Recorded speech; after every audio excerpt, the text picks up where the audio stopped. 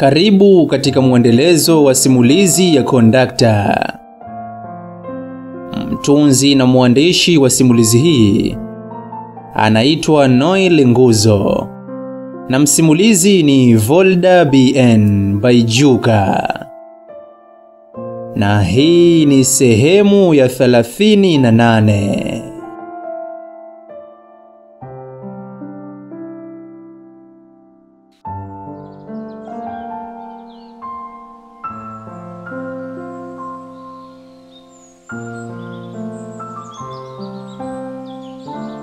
RPC akiwa tayari amepumzika kwenye moja ya bustani yake pale nyumbani, alisikia sauti ya mtu ikigonga geti lake.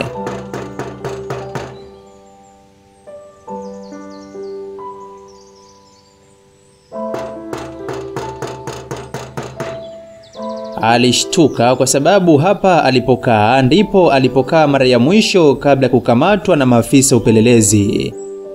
Alisogelea geti na kulifungua akiamini ni watu wanaokuja kumpa pole na pongezi, ambao tangu jana wamekuwa kimiminika nyumbani kwake kumpa pole. Lakini alishtuka baada ya kuiona sura aliyokutana nayo jana mahakamani.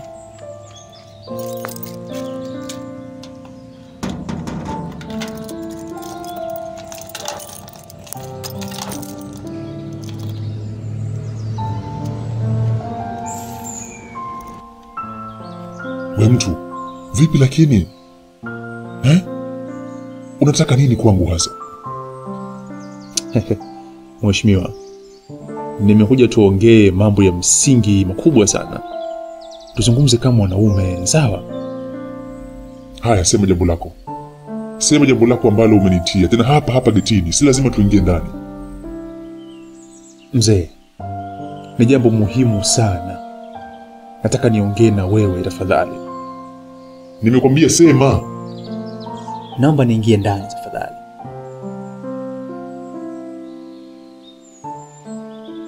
RPC wa zamani alimsukuma kwa nje kwa nguvu, na kisha alifunga geti na kuingia ndani kulala huku akisonya kwa sauti. Mbavu. Watu wengine bwana, tunarudiana siku. Lakini akiwa tayari amefika ndani, anaanza kujiuliza kwa nini asimpe nafasi yule mtu akamwambia hilo jambo. Je, ikitokea ni jambo la muhimu kweli kwangu itakuwaje? Alijiuliza peke yake, na kisha anakata shauri la kutoka nje tena kuweza kumwangalia yule mtu kama bado yupo. Mume wangu, naona hangaika tu mume wangu. Au amini kama uko huru bado? Mkewe alimtania pale chumbani baada ya kuona hiyo toka ingia, huku akiwa hana hali kabisa ya akili. Anatafakari tu.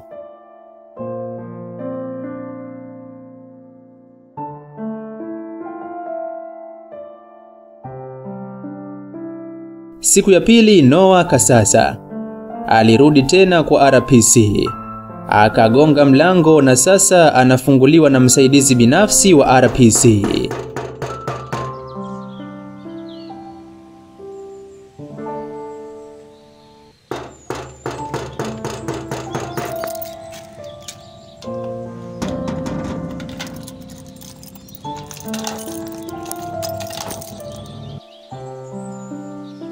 Oh, Kondakta. Wewe jamaa upo lakini mwanangu? Una shida gani? Vipi, unanikumbuka kwanza? Na kesi yako ile ilishiaje kumpiga yule mwanamke? Yaani nilikuwa hapa nafikiria, yaani nani? Wewe mzee aisee. Yaani mwanangu, jile bindu ambalo umenipiga siku ile ni matata sana. Kumbe unaishi hapa una udugu na RPC, si ndio? Ndio bwana, mimi naishi hapa ndugu yangu, lakini sina ndugu naye. Nipo tunafanya kazi. Nipo kazini. Okay. Kumbe kwa mzigoni mzee. Bwana safi sana. Vipi mheshimiwa yupo lakini? Hapana, mheshimiwa ametoka kidogo. Okay. Sawa. Tunaweza kuwa na mazungumzo binafsi mimi na wewe kesho. Hebu unipe namba yako kwanza. Nataka nikupe mchongo wa maana mwanangu, wache hizi kazi za ndani. Sawa, lakini mimi hapa kutoka mzee ni ngumu sana ujue. Nitajaribu kuomba ruhusa, nikiruhusiwa poa. Itakuwa saa ngapi? Oh, hapana bwana. Usimwage mtu. Yaani ni dili yetu mimi na wewe tu. Sitaki ajue chochote huyo mheshimiwa. Noah kasasa alizungumza huku akitoa noti 3 za shilingi 10,000 na kumkabidhi mkononi. Msaidizi wa RPC alikuwa anacheka pale baada ya kuona pesa, huku akipokea noti zile za pesa. Sasa nimekuuliza saa ngapi kondakta? Muda kama huu ndo mzuri kwangu, maana mara nyingi kuna bakia peke yangu hapa. Watoto wanakuwa wameenda shule. Tunaweza kuongea hata humu ndani tu, hakuna shida yoyote ile. Okay, kesho basi kuanzia saa 6 kama sasa tutakuja kuongea humu ndani. Mazungumzo ni mafupi tu, hayatachukua hata dakika 30. Poa, haina shida mkuu. Wakati huo serikali haikukubaliana kabisa na hukumu iliyotolewa na mahakama kuhusu kesi iliyokuwa ikimkabili mkuu wa jeshi la polisi mkoa wa Kipagamo. Mawakili Wilfred Watambile, Nuru Mwenga, Eliza Mlinga na Edith Charles na Athumani Shomari, ambao wapo upande wa jamhuri, wanaandaa jalada kwa ajili ya kukata rufaa ya kesi hii. Yaani katika kesi ambazo sitokaa nizisahau katika maisha yangu, mojawapo ni hii ese. Yaani sisi na wakili wetu wote tunashindwa kujua. Tunashindwa kujua law of evidence. Yaani hatujui shahidi anatakiwa awe na sifa zipi na ushahidi weje. Acha kulalamika basi. Si tunaingia tena mzigoni. Shida iko wapi sasa? Inakera sana. Mimi nilikuwa mbenye, lakini siku ile wakati tunaandaa jalada kwamba hii kesi tukimtumia mwalimu Halidi kama shahidi tutashindwa, lakini nyinyi mkabisha. Sasa simeona. Hebu tufanye hivi, sawa? Tunakukabidhi wewe mwenzetu unayejua sheria. Uandae jalada la rufaa na uende ukafaili mahakamani. Sisi tusiojua tutasije kusababisha kesi kushindwa tena bure. Umeongea point sana. Sasa jamani, ugomvi wa nini tena? Na hapa hakuna mtu kumwachia kazi mwenzake. Tumeanza wote hii kazi na tuimalize wote. Isitoshe wote hapa tunalipa mshahara na serikali kwa kazi hii. Sawa? Na wewe Watambile, kwani hii ni kesi ya kwanza kushindwa? Mbona unapenda sana kupiga kelele wewe lisilo la msingi, mwanaume mzima mwanangu? Na hapo ndo umesoma. Yaani ingekuwa hujasoma mwanangu wewe, sijui mkeo ungeishi naye vipi yani.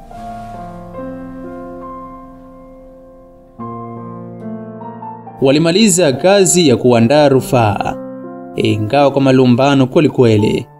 Walifanya haraka hivi baada ya kuipata nakala ya hukumu na kukidhi utaratibu wa rufaa unaowataka wakati rufaa ndani ya siku 30.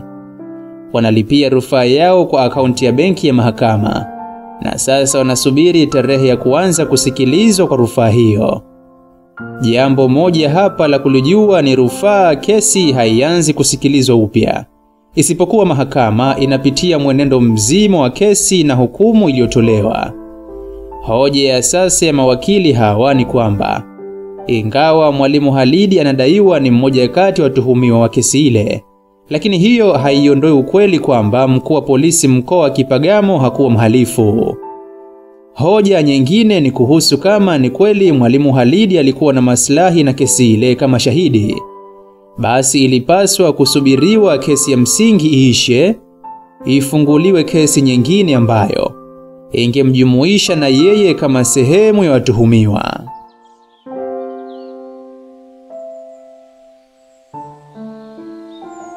Siku ya pili ilipofika saa 6, Noah sasa alikwenda kuonana na msaidizi wa RPC. Macho yalimtoka kuyatazama burungutu ya pesa pale mezani. Pesa hizo zote anaambiwa atakabidhiwa iwapo atamsaidia kufanya kazi fulani. Kazi hiyo anatakiwa aifanye. Harufu ya noti zile mpya inafika kwenye pua yake. Alimwangalia huyu mtu ambaye yeye alimtambua kama Kondakta usoni. Akaziangalia tena zile pesa. Alishusha pumzi kabla ya kurudia kuziangalia tena zile pesa. Safari hii kwa tamaa ya kuzimiliki haswa. Anakumbuka unakaribia mwezi wa pili sasa hajalipwa mshahara wake. Na anapouliza inakuwa ni ugomvi. Leo utajiri umemfuata mlangoni. Kasasa alivunja ukimya ule baada ya kutoa burungutu yote ya pesa ambayo aliyabeba kwenye begi lake na kuyaweka mezani, sehemu ile ile waliomkamata RPC, akiwa na wenziwa kipanga mipango. Ndipo leo yeye na msaidizi wa RPC wamekutana hapo kupeana maagizo juu ya kile ambacho anapaswa kufanya. Anaichukua simu yake ya mkononi, anaibonyeza na kuanzisha mazungumzo.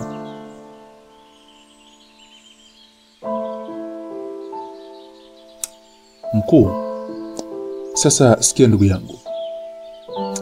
Hizi pesa zote zitakuwa ni za kwako kuanzia kesho. Kama leo utaifanya kazi ninayotaka uifanye. Sawa? Sawa? Ni kazi gani kwani? Na wewe ni nani hasa? Mimi ni nani utanijua tu baada ya kumaliza kazi hii. Na wewe huweza kunyakulia pesa hizi zote. Sawa. Niambie ni kazi gani hiyo? Kwanza niambie, una uhakika wowote kwamba humu ndani hakuna mtu mwingine yoyote hapa? Hakuna mtu yoyote mzee, wala kiumbe chochote.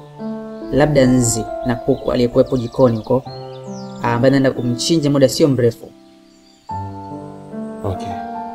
Sasa ni hivi. Kwenye kila fungu la hizi noti kuna milioni 1. Hebu kwanza hesabu mafungu yote haya ili tujue ni kiasi gani itakuwa zawadi yako baada ya kazi ambayo nitakupatia ikikamilika. 1, 2, 3, 4, 5, 6, 7, 8, 9, 10, 11, 12, 13, 14, 15, 16, 17, 18, 19, 20. Yapo milioni 20 mzee.